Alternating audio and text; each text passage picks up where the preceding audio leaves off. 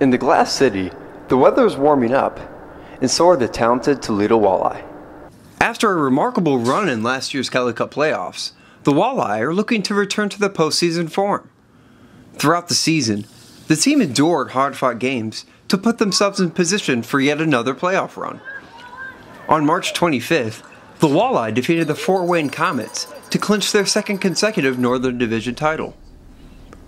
Head coach of the Walleye, Derek Lalonde, says that the team is even more prepared than they were last year. There's been a lot of history here. Yeah, this is the best time of year. And it's just been hockey forever. It's all about the playoffs, and we're gearing up to be ready come next week.